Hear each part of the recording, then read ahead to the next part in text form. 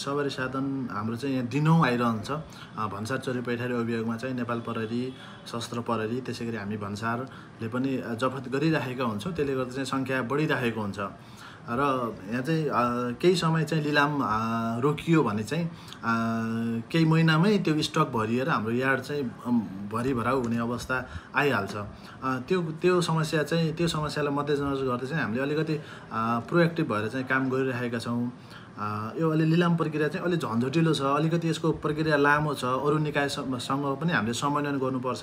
यातायातसँग हामीसँग हाम्रो प्राविधिक यातायातको प्राविधिक कर्मचारी हामीसँग छैन, अरू निकायसँग पनि समन्वय गरेर काम गर्नुपर्ने हुँदाखेरि यसको चाहिँ अलिकति समय चाहिँ लिन्छ। तर यसपालि हामीले चाहिँ अब छटलगा चाहिँ ठुलो सङ्ख्यामा चाहिँ लिलाम निकालेर चाहिँ यार्डलाई अलिकति खाली गर्ने सोचमा छौँ। अलिकति यो ट्रस्टको चाहिँ अभाव भएको हुनाले अलिकति हामीसँग चाहिँ त्यो राख्ने एउटा संरचना भइदिएको भए अझ सुरक्षित तरिकाले राख्न सकिन्थ्यो होला। त्यो चाहिँ हाम्रो अब स्रोत साधनको अभावले गर्दाखेरि अलिकति बजेट पनि त्यो बनाउन चाहिँ नआएको हुनाले चाहिँ हामीले त्यो बनाउन सकिरहेका छैनौँ। हामीले पहल चाहिँ गरेका छौँ, विभागसँग अर्थ मन्त्रालयसँग कुरा भएको छ।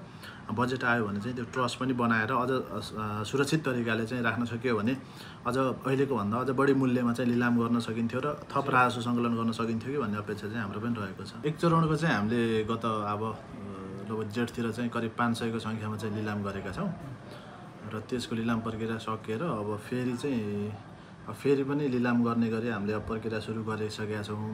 लगभग छठ सकिने बित्तिकै हामी चाहिँ सूचना निकाल्ने गरी तयारी भइरहेको छ। अहिले पनि हाम्रो यार्डमा करिब 600को सङ्ख्यामा चाहिँ 2 पाङ्ग्रे मोटरसाइकलहरू रहेका छन्। त्यसै गरी करिब 25वटा जति स्कर्पियो, कार अनि यो भ्यानहरू लगायतका गरेर चाहिँ 4 पाङ्ग्रेहरू चाहिँ लगभग करिब 25वटा जति रहेका छन्। केहीको चाहिँ मुद्दा टुङ्गिन बाँकी छ। मुद्दा कुनै अदालतमा पनि गएको छ, तिनीहरू चाहिँ पेन्डिङ नै रहन्छ। त्यो बाहेक मुद्दा फर्सेट भइसकेका सवारी साधनहरू चाहिँ हामी फेरि यही छठ लगत्तै सूचना निकाल्ने गरी चाहिँ हामीले गृह कार्य गरिरहेका छौँ। त्यसको तयारी भइरहेको छ।